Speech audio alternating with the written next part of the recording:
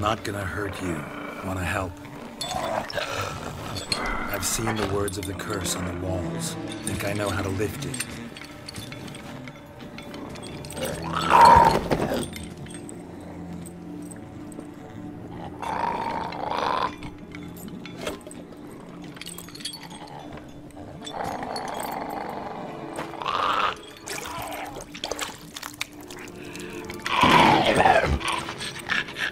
Tried to bring folk here, convince them to sit at the table with you, right? Well, I'm gonna be your guest now. Your willing guest.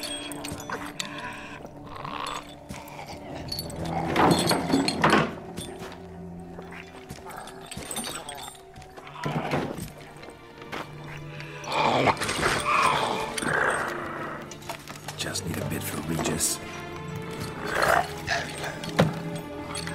And now we'll tend to you.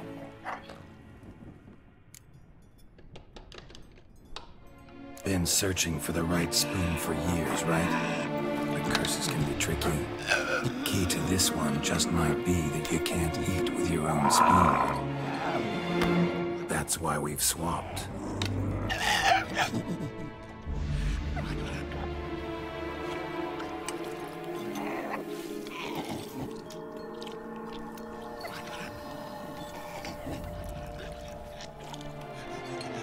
This isn't right. I missed something? Listen, gonna stand up real slow. Gotta search the house again. Sit tight, I'll be right back. Calm down.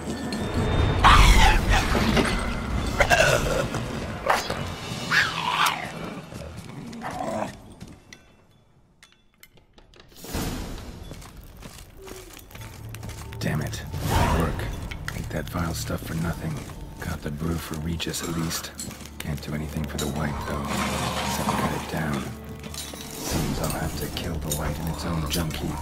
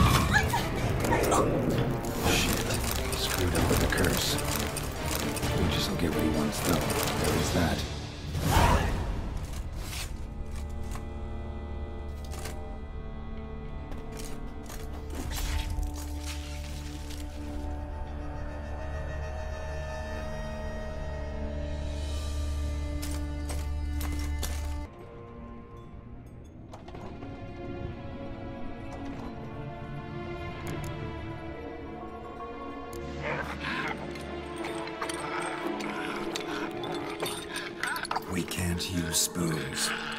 No, that won't work. You've been looking for a spoon that would feed you, but there's no such spoon. We need to eat without spoons.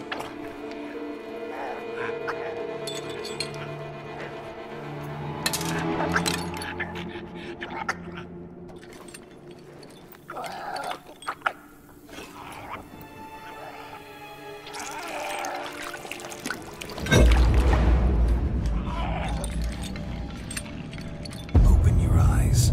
You need to see your likeness.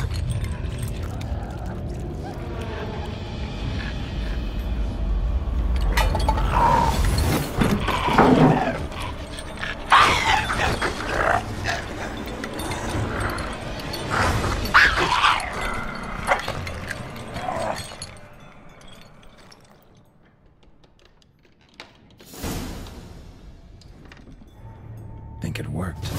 Just not quite like I expected. Need to see what happened to the Wight. Won't be hard to find given its stench.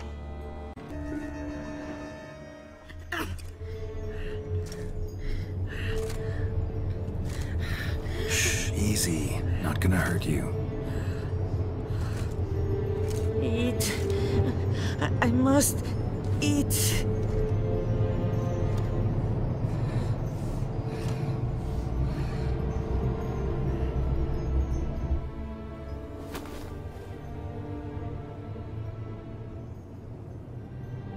I'll take you someplace safe.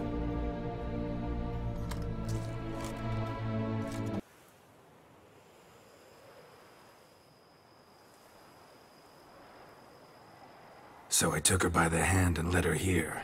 Seemed the only sensible place for her. You did the right thing, sir. She should recover quickly here. Don't worry, sir. I shall see to everything. She is safe here and in good hands. She'll soon be back on her feet. Might actually take a while. She hadn't eaten anything in over 100 years when I found her. Horrid. Whatever brought this about? Told me her story on the way here. Her name's Marlena. She was once the very beautiful and proud heiress to the Trastamara estate. One evening, when she was holding a banquet for friends, a beggar came to her gate seeking alms. He had a bowl and a spoon with him. He sat outside her fence and waited. I've heard of the custom. An ancient rite of hospitality that obliges one to give food and drink to such a guest lest he depart hungry. To neglect the custom is to bring great misfortune down upon oneself. Marlena didn't care a whit for the old customs. She drove the man off, saying she'd rather feed the leftovers from her feast to her dogs than to give the beggar anything. The beggar then broke his spoon, cast a curse. She was beautiful, so he said she'd never wish to look at herself in the mirror again. Since she adored feasts, he swore no one would ever wish to sit and dine with her. And as she even refused him the crumbs from her table, he swore she'd never find a spoon in the world that would sate her hunger. A harsh punishment. I imagine lifting the curse was hardly simple. Curses are tricky. They play on irony. Always gotta figure out what the catch is. Marlena had spent decades looking for a way to lift it. Transformed into a wight, she stole spoons and lured folk into her home, trying each time to get them to dine with her. Didn't work. So what did? Someone had to sit down and share a meal with her, of their own free will. They had to eat without using spoons, and make her look at her reflection. That's it? That was all it required? Simplest solutions are sometimes the last that come to mind. Besides, when you're a wight, it's pretty damn hard to find willing human company for a feast. I imagine so. But, most importantly, it is now over. Please, don't worry. She will be in good hands here.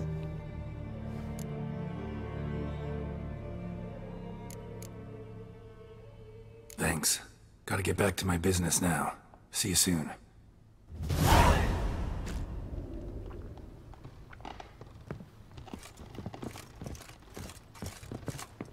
I thank you. So tasty. Oh, so good.